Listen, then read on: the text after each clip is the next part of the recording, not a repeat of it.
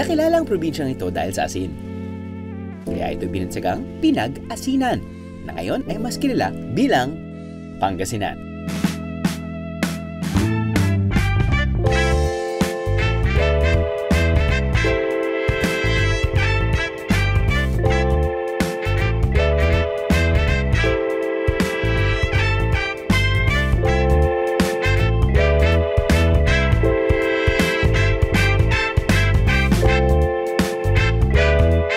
Ngayon, di lang yan ang sikat na produkto ng probinsya.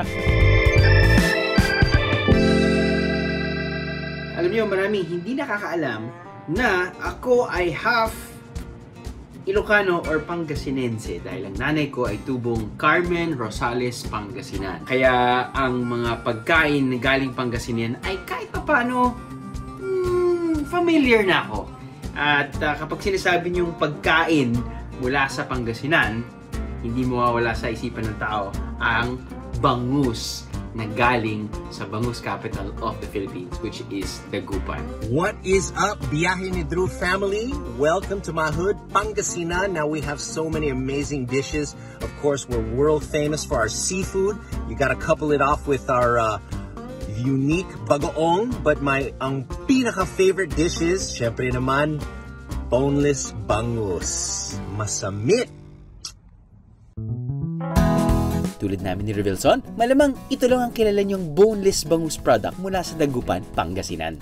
Usually it's marinated in, different spices, pepper, but most especially vinegar. Kaya kapag niluto, naku, sarap ng asim, kasama ng estrelyadong itlog, kanin, the best. Apparently, hindi lang boneless bangus ang mabibili ngayon sa Pangasinan dahil may isang mag-asawang gumawa ng iba pang produkto mula sa bangus. Pero akalain niyo bang bukod sa boneless, ay may iba pang bangus product na hindi na kailangan himayin? Meron ding pangsilog meals, may asim alat sarap, may kulay pink, at meron ding smoke flavored. Naisipan namin gumawa ng iba't ibang products na gawa sa bangus para maging unique at kakaiba sa market. Ang best seller namin sa mga bagong products namin is yung tapa, tosino, tsaka embutidong bangus. Sa ngayon, mas pumapatok ngayon yung tosino since bago nga siya and perfect din sa mga bata.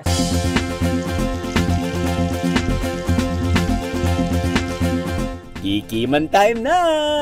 Meron na ako nakahandang kanin, meron na ako nakahandang tubig. Dahil samut-saring bangus ang kakainin natin at susubukan natin ngayon.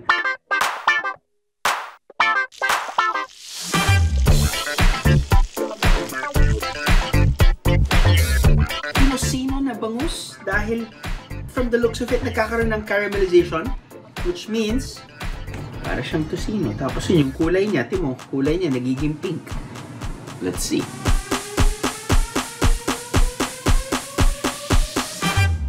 Tosinong bangus, ladies and gentlemen. Konting alat, syempre. Walang asim, pero matamis. Ang galing! Ang galing!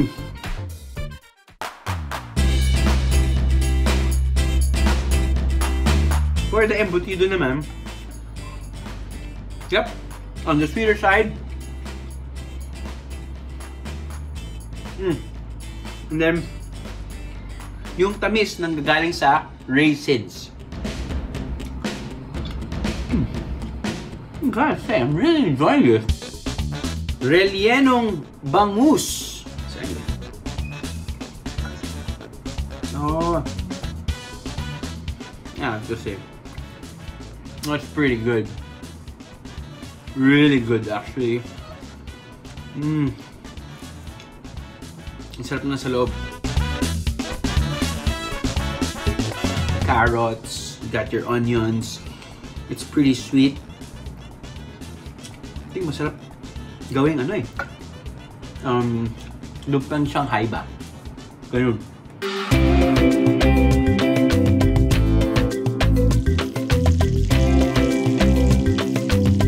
Shanghai bangus. Pag sinabi mong Shanghai, diba usually it's lumpia and it's deep fried. Ang sarap! I love it.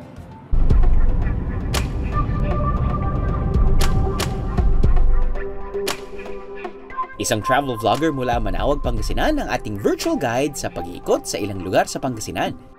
Si Tria Windshell and Tibig. Unang bibisitahin ni Tria ang isang farm sa San Fabian, Pangasinan. Na meron daw mga dragon?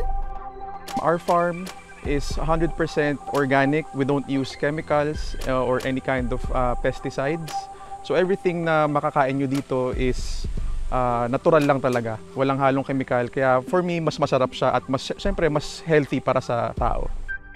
Ang main crop kasi namin is dragon fruit or pitaya, kung tawagin namin. Dragon fruit pala. Dragon fruit kasi nung time na nagsimula kami dito, yun yung available na pwedeng itanim na maramihan. Hindi talaga namin plano na dragon fruit. But in hindsight, nagpapasalamat kami sa Panginoon dahil ang dragon fruit pala is very healthy. Marami siyang qualities na anti-cancer. Meron din kaming mga mangga, iba't ibang klaseng mga prutas.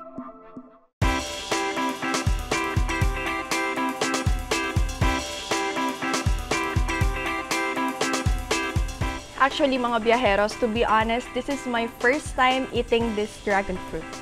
Kaya tikman na natin.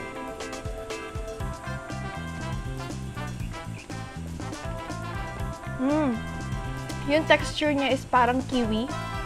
And yung mga buto-buto niya is maliliit niya. Then at the same time is manamis-namis na may konting asim. So yun. Meron din kaming view dyan. Makikita nyo ang buong Dagupan all the way to Suwal. We also offer privately hosted breakfast. Magpa-reserve lang kayo and then we can serve food to you here. Basically, solo nyo yung lugar, brunch, sometimes even dinner. Ito ay isa sa pinakasikat na pagkain sa Pangasinan. Sa sobrang sikat niya, may sarili itong pista, ang pigar-pigar. Taray, di ba?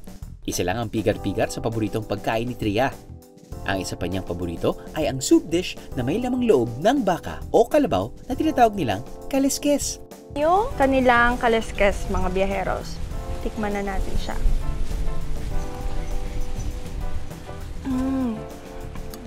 Ang sarap.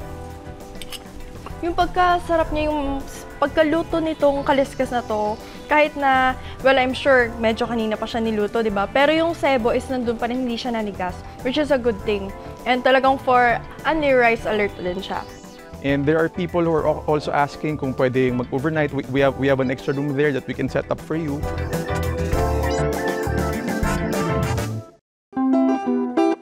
Siyempre, hindi ako papuli sa taste test ni Tria. Mangga naman ang akin. Every summer, pupunta kami sa bahay ng lola namin sa Carmen, Rosales, Pangasinan. I guess yung mindset ko nun, kapag i-offer ako ng mangga ng aking lola, kakainin ko yan. Kung in-offer niya sa akin isang kain ng mangga, uubusin ko yan. So at that time, ang mangga siguro yung pagkain na pwede kong kainin buong araw. Lalo na kung malamig katulad nito. Siyempre siguro, naman tayo bias tayo kapag, if you're from somewhere, or your family is from somewhere, katulad ng Pangasinan, hindi, ko alam kung bias ako, but it's just really the best mangoes. Best mangoes! Sarap din naman yung Gimaras. Sarap din naman yung Zambales mangoes. Sarap din naman yung mangga galing Davao. Ayan ko. Iba pa rin talagang mangga ng Pangasinan. Para naman sampulan ng sikat na pasalubong from Pangasinan, nag-call a friend ako sa isa pang Pangasinense. My father is from San Carlos, Pangasinan. And San Carlos is pure Pangalatok, meaning they speak Pangasinense, not Ilocano. Did you grow up in San Carlos, or it was just really like a summer thing? My father used to bring me to San Carlos every summer. As in, siguro mga 2 months na doon ako from, let's say, March to April, May. Tapos susunduin ako pagka malapit na magpasukan. Pero alam mo, Drew, 4 kami magkapatid. Ako lang yung iniiwan doon. And then, lately, siguro mga maybe a decade ago, na-realize ko lang the reason why iniiwan ako sa Pangasinan. Kasi, sutil ako. Noong time na yun, syempre, Di naman nila alam kung ano yung ADHD, wala pang gano'n, no? Pero my wife thinks that I am really attention deficit, ADHD, and I agree, because I remember the time when I was young, ako yung pinaka sutil sa family. That's why ako yung iniiwan sa mga lolo ko. Ano naman kaya ang paboritong pagkain ng ating national artist mula sa kanyang hometown?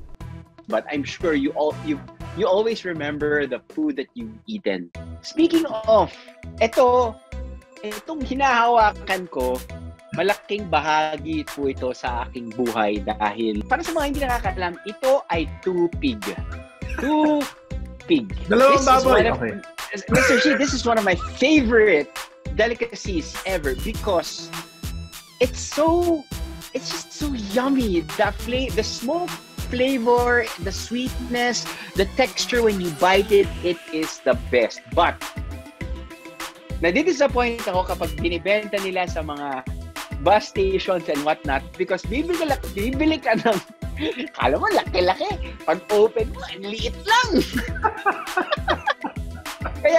Kaya my mom may supplier na customized na malaki yung malaki yung laman. So we don't call it too big. We call it too big. It's too big.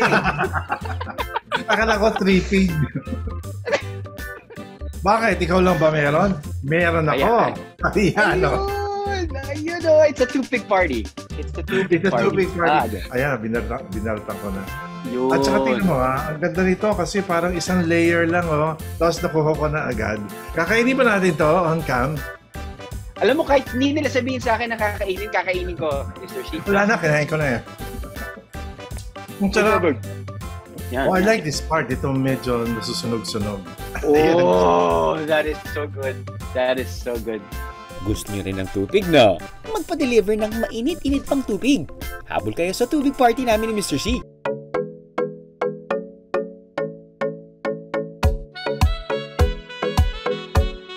Surprise! Ang sikat na pasulubong na nabibili sa Baguio. Alam nyo bang dito sa Mangaldan, Pangasinan galing? Romana is actually my lola. She just made it for family and friends until nagustuhan nila. Okay. Tapos yun, they asked for more. Simple lang ang pasulubong na ito na gawa sa mani, butter, asin, asukal, at tubig. Pero sikat na pasulubong ito lalo na sa mga biyahero sa Baguio. Meron ako nakita dito. Meron tayong malaking Romanas peanut brittle. This is an 800 grams for 295 pesos na. So, sobrang sulit. Kung makikita nyo, ayan, sobrang siksik, punong-puno.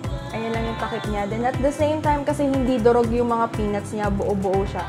Eto, buo talaga. So, perfect. Sikat po ang Romana compared to other brands because it's made with love. Ever since, tutok po talaga si Lola sa paggawa ng peanut brittle. From choosing the nuts, the finest nuts to use in the, to pagtikim. Ngayon, may iba't ibang flavors na ang peanut brittle na to. Kita nyo, naka-sealed pa yan. Dumating to 2 days ago eh. Sealed. Siyempre, pinapak ng aking asawa, pati ng aking biyanan na. Kasi ito talaga yung masarap. Kasi itong peanut brittle ng Romana, it just brings back memories. Yes. Oh! This is it. Brings back memories. Manina nga, nakaka-addict. Pasaliwan pa ng caramel, nakaka-addict. Oh, addict ka. We're going nuts over this.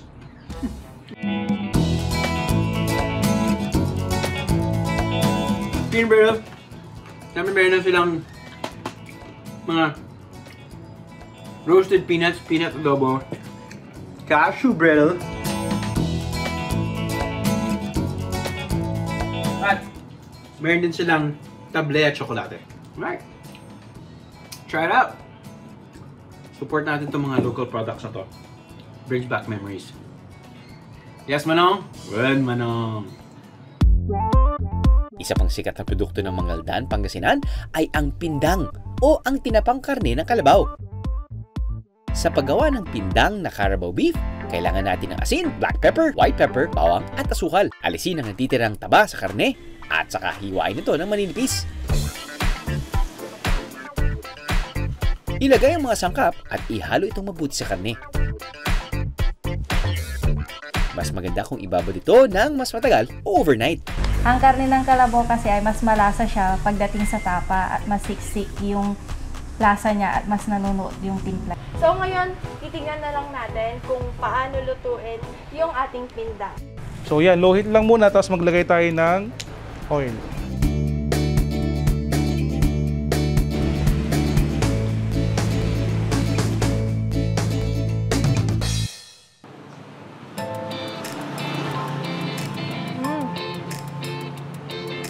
Sarap. Alam niyo yung tenderness niya, sobrang sakto lang. Tapos, yung sweetness, sakto yung alat, hindi ganun siya kaalat. The very popular Cara Beef Tapa, known as Pindang. Ito yung kanilang otok or yung one town, one product. Ito yung kanilang pride and joy. Well, fried and joy. Pag sinabi mo kasing Cara Beef, para siyang talagang halos walang taba eh. Ito lang yata yung taba niya. You know? Pero not like beef kasi. Beef and the fat, they're interwoven. Ito talagang very lean eh. Very, very lean. Look at... And some people like that challenge. Gusto nila yung laban kapag kumakain sila ng Cara Beef, which is leaner than real beef or cow beef. Wow! It's actually beef jerky. Sometimes, okay din kumain ng gantong kachewy. May konting laban. Just to chisel your face dahil nagkakaroon siya ng your jaw is exercising.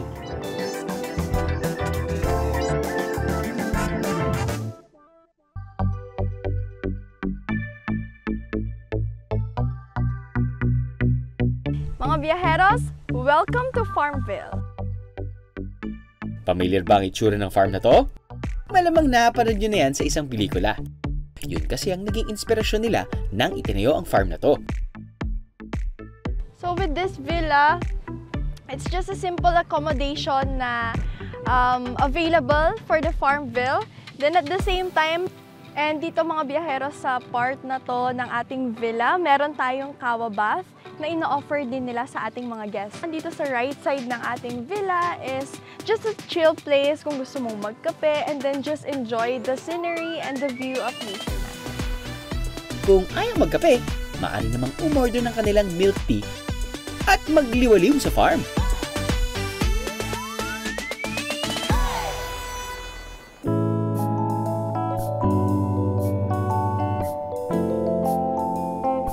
Huwag din palampasin ang kanilang special offer na talaga namang abot kaya.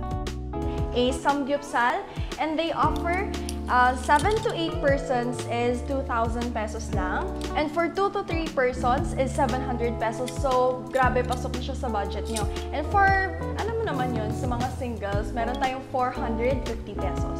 So, yes, kakain na tayo.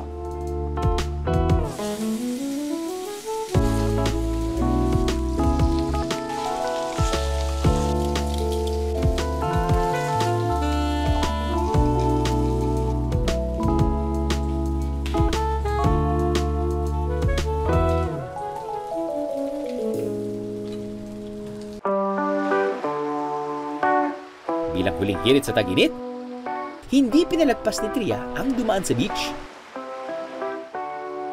Ayan, nandito na tayo sa Bulasi White Sand Beach dito sa San Fabian. Ito ay isang public beach, kaya walang bayad ang pagpunta rito.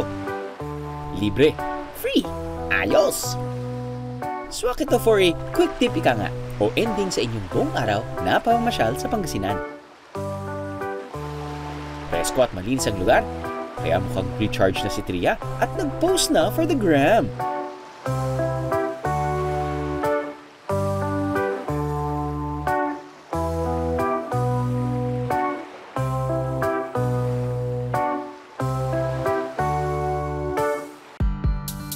Habang nagre-relax si Tria sa beach, may isa pa tayong restback na Pangasinense rin. This time, magluluto naman siya ng kanyang paboritong Pangasinan dish. Alam po ninyo, ang daddy ko is from Calasiao, Pangasinan. Ang mami ko naman is from Isabela. O diba, love thy neighbor. Parehong Ilocano, Pangasinan, North. Kaya itong ulam na lulutuin natin, kahit na hindi po sila taga Pangasinan o Ilocano, ang makakatikim nito, they love dinengdeng. Ano?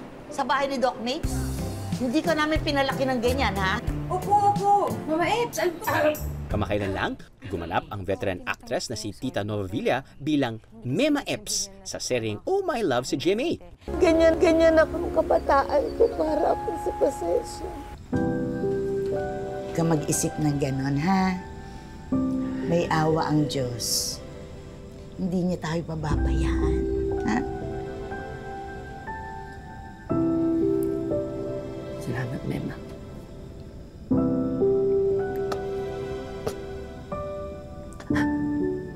Salamat po. Bakit po? Maligo ka na. Ha? Tsaka toothbrush, ha? Toothbrush ka. Sorry. Ano ka ba? Ang gulo-gulo mo. Ang sabi mo kanina, pango. Kamukha mo to eh. Bakit? Siya may gawa niyan eh. Yun ang description mo eh. Ikaw, pinagluluko mo. Bahala ka na nga dyan. Mema, dahil laging may say sa lahat ng bagay. Ano naman kayang masasabi niyang sikreto sa pagluluto ng dinengdeng? Marami pong klaseng dinengdeng at ito ay isang klase lamang ng dinengdeng na siguro ngayon nyo lang makikita. Pero hindi lahat po ng gulay sa dinengdeng ay pwedeng ipagsama-samahin. Meron pong ulam na dinengdeng na yun lamang ang tamang gulay para po hindi naiiba ang lasa. Meron tayong saluyot, meron tayong talong, meron tayong alukbati. Tapos, siyempre, sasahugan natin yan ng inihaw na bangos, dagupan.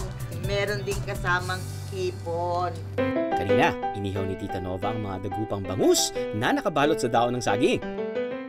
Medyo half-cook lang ito dahil hinango niya agad ang mga ito nang masunog ang mga dahon ng saging. Itong ginagamit ng mga Ilocano, ng mga Pangasinan, ng mga talong, hindi yung mga malalaking talong. Ito po ay maliit. Alam po ninyo, merong style na paghihiwa ng talong pag dinengdeng ang inyong niluluto. Mula sa dulo, hiwain nyo pababa. Yon. Tapos, palihis naman dito sa kabila. Ganyan po, oh. Ganon, oh. Yun. Ito nyo. Ganyan ang sa dinengdeng. At ang saluyot, pagka nakuha na natin yung dahon mula sa tangkay, pwede nyo pong hiwain, ganon. Kahit na isang hiwa lang. Kasi po, ang saluyot, merong dulas. Para lumabas yung kanyang pagkadulas. Una muna, lalagay natin always sa dinengdeng may luya. Okay. Walang gisa-gisa ito ha, pakulo lahat ito. Meron tayong kamatis, sibuyas. Ngayon, pakuluan po siya. Kapag nakita nyo na ang kamatis, medyo luto na. That's the time to put yung ating mga vegetables. Kapag kumulo na, maaari na itong timplahan ng pampalasa. Oh, ito, masarap to. Bango. Bagoong linggayen. Pangasinan pa rin. Tapos nun, ilalagay natin yung saluyot. Kasi yung saluyot, medyo matagal siya na maluto. Alam po ninyo, at the age of 5 years old, tumutulong na ako sa mami ko. Ang daming tanim ng mami ko, mga okra, ampalaya, Ilocano na mga vegetables. Kaya pag magluluto na siya, sasabihin niya sa akin, kumuha ka na dun. At katulong niya ako sa pagluluto. So nakikita ko lahat. Ayan, kumukulo na yung ating Ito po, lalagay na natin yung mga talong, no? Ayan. Ngayon naman po, lalagay na natin yung bangus. Yan, half cook pa lang yung talong. Lalagay na natin yung bangus na inihaw. Yan. Lagay tayo ng ilang shrimps. So, may vegetable na, may isda pa, may shrimps pa. O, isang na to, 3 ulam. Ito naman yung alokbati. Kasi madaling maluto ang alokbati. Titikman muna natin po kung tama. Ang nilagay ko kanina bagoong, no? Isda from Lingayen, Pangasinan. Kapag medyo matabang-tabang konti, pwede na po ang patis.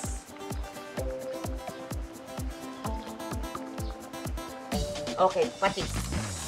Konti na lang.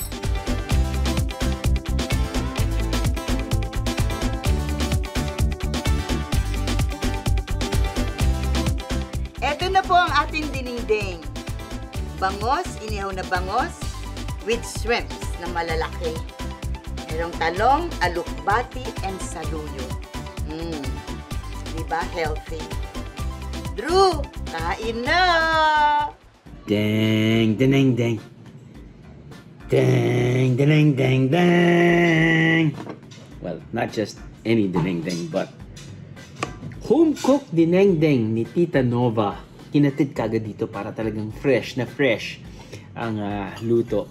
Now, syempre, itong dinengdeng na to ay soup. Alam mo naman, kapag soup dish, uunahin ko talaga yung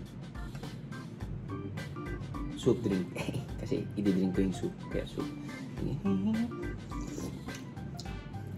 Oh, dinengdeng. Ang naalala ko sa dinengdeng, first time ko kinain yung dinengdeng, sabi ko, yung dinengdeng medyo gooey Wow. I love it. This is so good. Ang sarap na salulit dahil it's so slimy. Kapag tinitikman mo, para kang basta it's slipping and sliding sa bibig. And it's so good. Dude, even yung pagkaluto ng isda.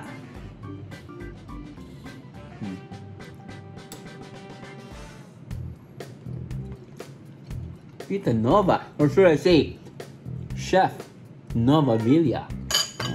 Love it. Uy, mukhang fresh to Bakit kasi hindi ako gumagamit ng bakit kasi 2 spoon yung ginagamit ko? Ayos lang.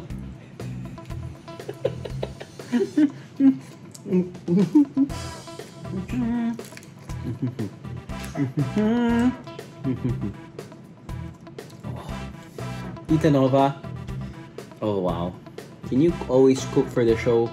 Or kahit now we don't shoot it anymore, just send the food over.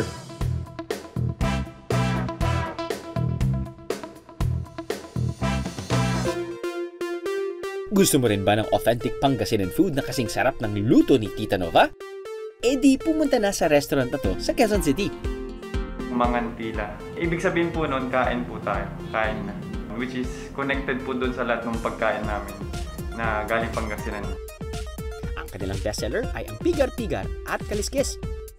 Para sa pigar-pigar, kailangan ng sibuyas, repolyo at karne ng baka o kalabaw. Una, iprito ang karne ng baka.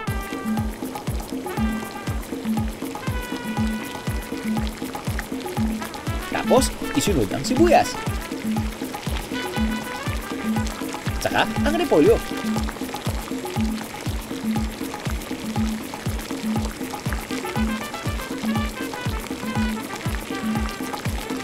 Matapos ang ilang minuto, maaari na itong hanguin at ihain.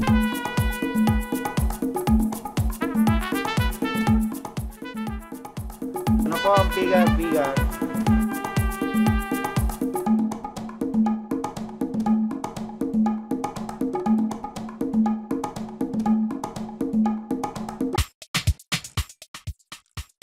Sa kaliskis, kailangan natin ng suka, beef stock, sibuyas, luya, bawang, carabao o beef intestine or tripe. Una, igisa ang bawang, sibuyas at luya. Kapag luto na ang mga ito, isunod na ang lamang loob. Tapos ibuhos ang beef stock, suka at pakuluan. Pagkakulo, ilagay ang paminta, pakuluan saglit bago hanguin. Ready na ang mainit-init na kaliskis!